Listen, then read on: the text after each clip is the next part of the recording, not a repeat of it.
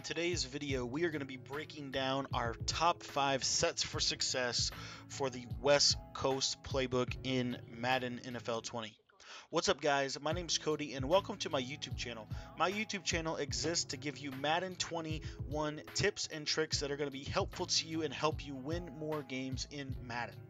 If that's something that interests you and you're new, I just want to say welcome to the channel, and I'm just highlighting here my channel Discord. As you can see here, we've got a lot of really good features in our Discord. We've got the lounge, we've got tips, tricks, strategies. We also have lab sessions here that you can get on PlayStation 4 and Xbox One. So if you are looking to stay up to date with the latest and greatest information about my content for Madden NFL 20 and Madden NFL 21, I want to encourage you to join our Discord. You can click the link in the description of this video.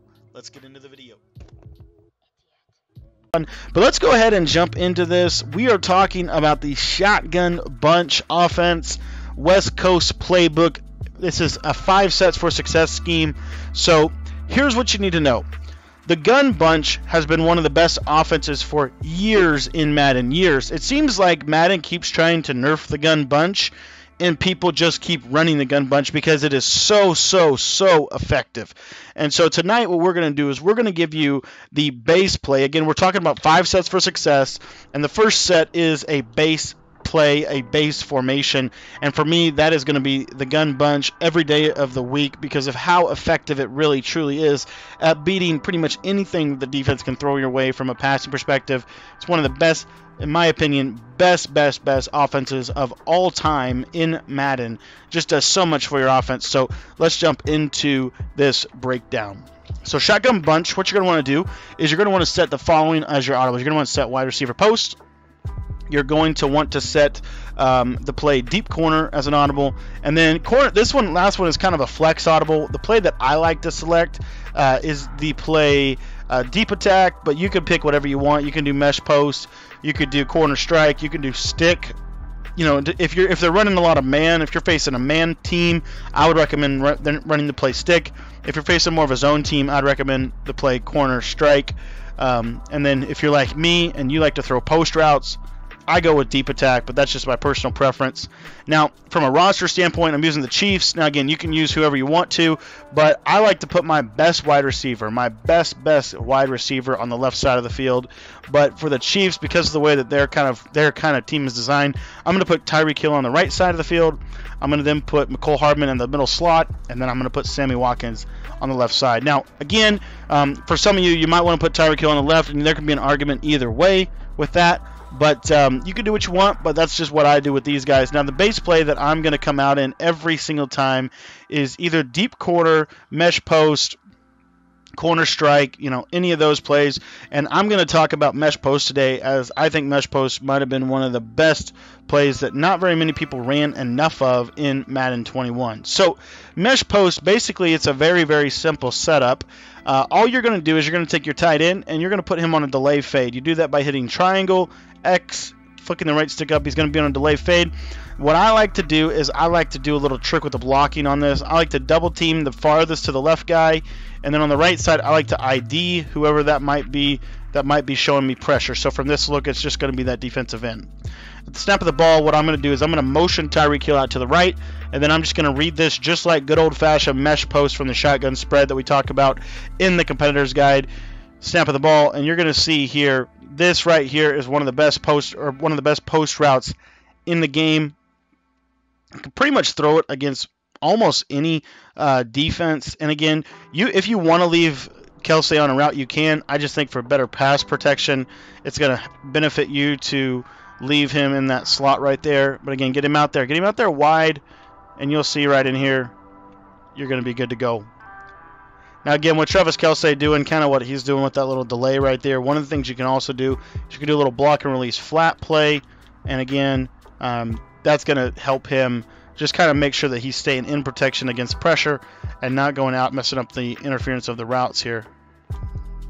But there you see how that they don't really animate against that play out of cover 2. They really don't do anything, and that play honestly is very, very consistently one of the best routes in Madden year in and year out. You also have these little drags, right? Mesh is good for a reason. Don't spin against an enforcer like I just did there, but mesh is good for a reason. It's the best play in the game every single year, in my opinion. Every single year I've been playing Madden anyway, mesh, some type of mesh concept has really taken the throne as being one of the better plays in the game. And as you can see here, no differently, you got those 2 underneath crossing routes. They're going to do a good job at beating pretty much every defense in the entire game that you're going to face. And what's awesome about how this works is this little route to Tyreek Hill, if you get it out there enough, it's going to be kind of coming right there underneath. And again, if that middle linebacker is kind of mimicking the user, right? If the user goes to the post route, then you'll take the underneath route as well. So again, get him out there. And then I love these little check down mesh routes.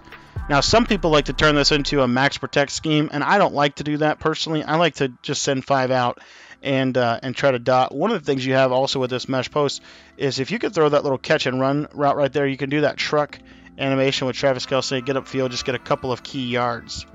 Setup number 2, and this is mesh post, but it's just simply mesh post to the right, or kind of a similar version of this. But now we have the post route coming from the left side. You see it's a similar kind of post route to the mesh post, but it's coming to the left. So the only setup that I'm going to do here with this is I'm going to take Williams, and I'm going to keep him on that wheel route. And then I'm going to take Tyreek Hill, and I'm going to put him on a crossing route, just a simple drag route. And McCole Hardman is going to go on a simple streak. I'm going to motion Tyreek Hill out again, and now you're going to see that route to Sammy Watkins is going to do a good job at beating cover 2, cover 3, really anything. Like I said, I've thrown this against pretty much every kind of coverage you can think of, and they really do have to user this route. What's beautiful about how this works together is because they have to user either the right side post or the left side post, it's hard for them to identify what they're going to do. You see, you get that diving animation on the left, you get that diving animation on the right. What's up, Darren? How's it going, man? Good to hear from you. So that's deep attack in a nutshell. You see how they kind of go back and forth. You got to post right, you got to post left, and you're going to be able to beat pretty much every defense in the game. I just ran against cover 4. Let me show you this against cover 3. So you see here against cover 3, you're still going to be able to check that ball into Sammy Watkins there on that little post route.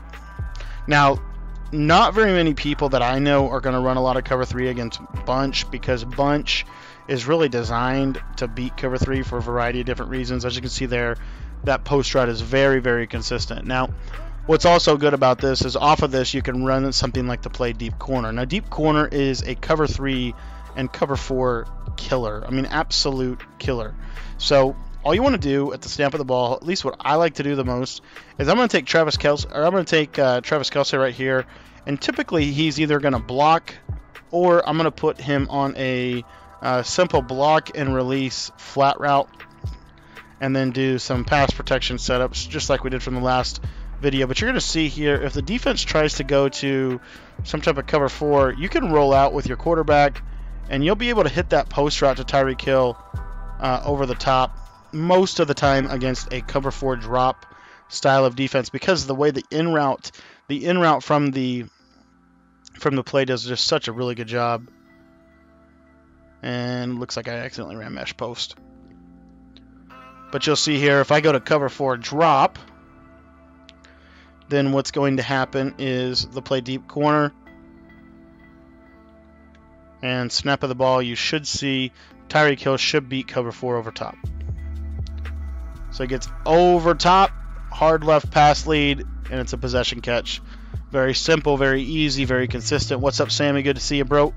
Now, deep corner, you can also run it to the right, so you can do roll out corners.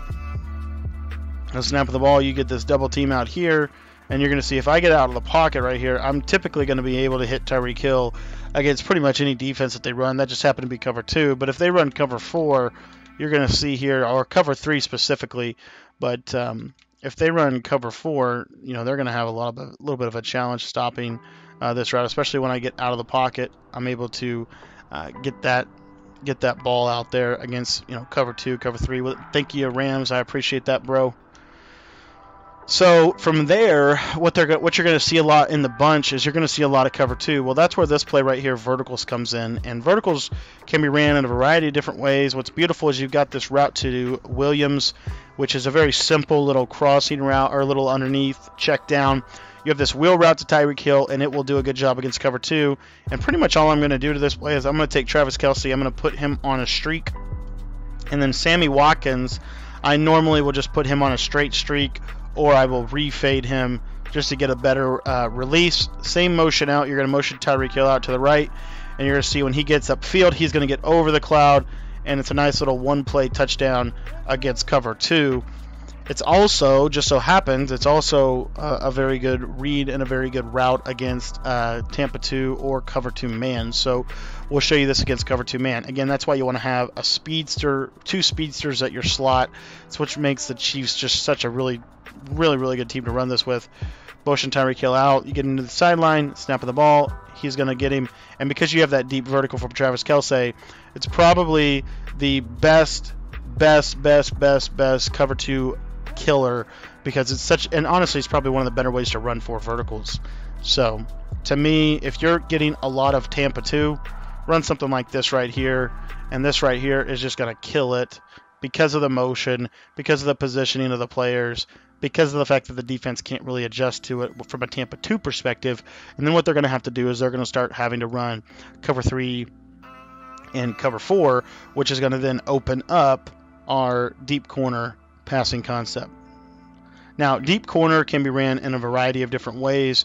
One of the ways that I like to run it is by max protecting. I'm going to take Tyreek Hill and just put him on a simple streak. And what's going to happen is they're going to go into like a cover 3. And what you're going to see happen here is you can pass lead that ball, that streak ball, to the right, and it's going to be a one-play touchdown against cover 3. That's why I said in the beginning, you know, most people aren't going to run a lot of cover 3 against you, especially if you're in gun bunch, because if you run deep corner, like I just ran deep corner, where you just take Tyreek Hill, put him on a simple streak, that's all you got to do. You still have that dig route on the backside for your check down, but if they run cover 3, and this is cover 3 cloud flat, I'll show you right here, cover 3 cloud flat, shade coverage over top, and you'll see here I can pass lead that streak to the right because Mahomes has such a powerful pass lead. You're able to do that. Now, what's awesome is Sammy is right in the chat. What's going to happen is, as the defense starts to adjust to that, what you're probably going to see is you're probably going to see a lot of cover 4 drop with the shade coverage techniques. So you see cover 4 drop. What's going to happen is this deep dig route to Sammy Watkins is going to get over the linebackers. You see the linebackers don't react to the ball. So what that's going to mean for you and your offense is you're going to be able to pretty much very consistently hit this simple in route against pretty much every defense in the game. As you see there, you get that nice diving catch animation, especially on bulleted throws. And so you saw Skimbo do this a lot, right? Like I broke this play down at nauseum in Skimbo's film study analysis. I mean, this was his favorite play, because if they run cover 4 drop, then you're going to be able to hit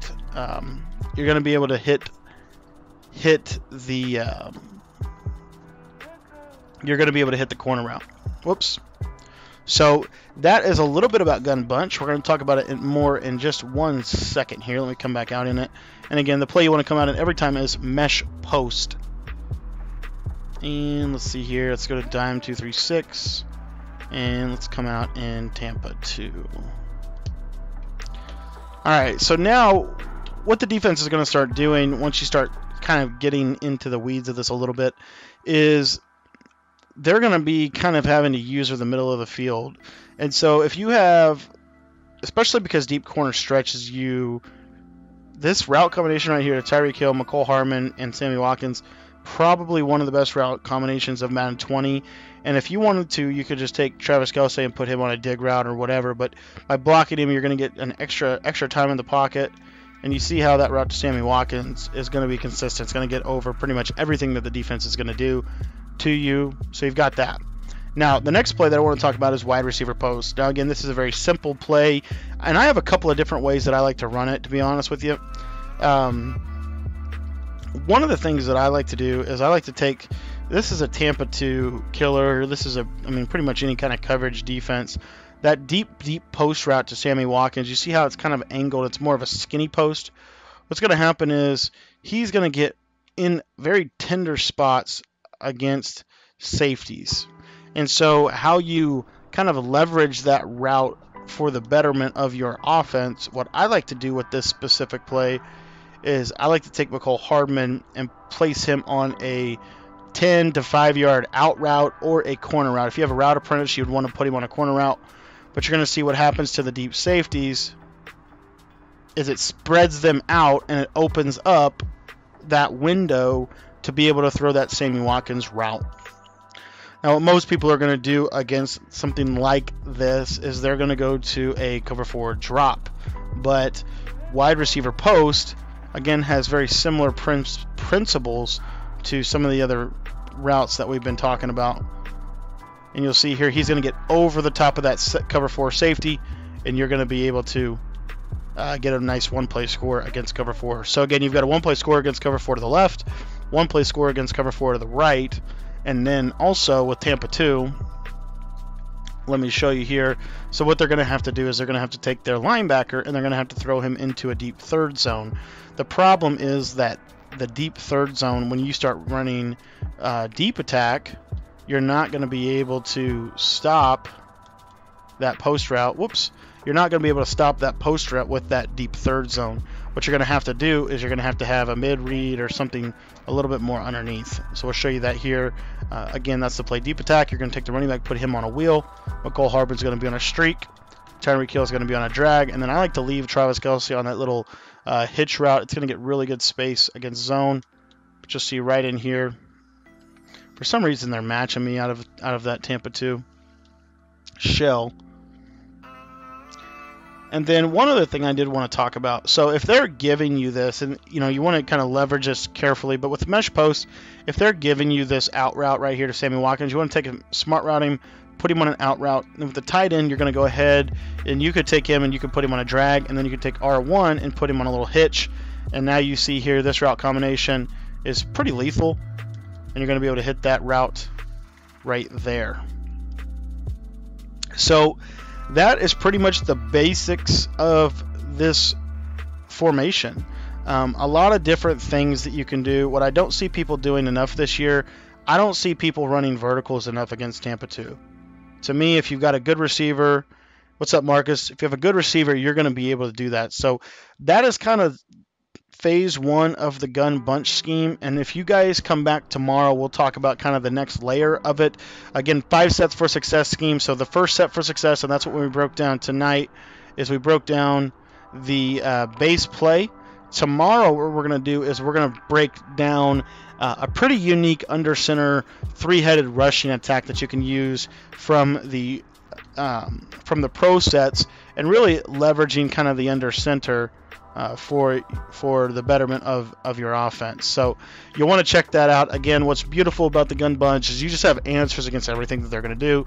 You can max protect. You can turn it into a simple, spread set here. You got a nice post route on the left. You got a nice post route on the right. It's just a really, really good package to be able to move the ball effectively on offense. So that's kind of phase 1 of the West Coast, and we're going to be moving into some more breakdowns on that as we go ahead. Well, I hope that breakdown was helpful to you guys. Again, that is the base play out of the West Coast offense in our 5 sets for success. And real quick, I just wanted to highlight this right here. This is our Madden 20 and Madden 21 competitors guide. If you are looking to take your game to a whole nother level in Madden, I want to encourage you to pick up this competitors guide. You can click the link in the description below, and that's going to take you to this page right here, and you're going to be able to check out that competitors guide. Again, it comes with a Madden 21 100% update, so it's going to be good for Madden 20, but it's also going to be good for Madden 21. And if you just want to support me and you want to help me kind of be able to continue to make you guys free Madden videos. I want to encourage you to pick this up. This just shows a ton of support from me, and we've gotten a ton of great reviews. One of the guys said it's the best $25 he's ever spent. Again, you're going to get 2 guides in Madden 20 and 2 guides in Madden 21. So be sure to pick up that competitor's guide today. It's going to teach you all sorts of offensive and defensive tips and tricks and schemes that are going to help you win more games in Madden 20 and Madden 21. We'll see you guys in the next video. Check out one of these other videos if you want to continue the conversation. See you guys later.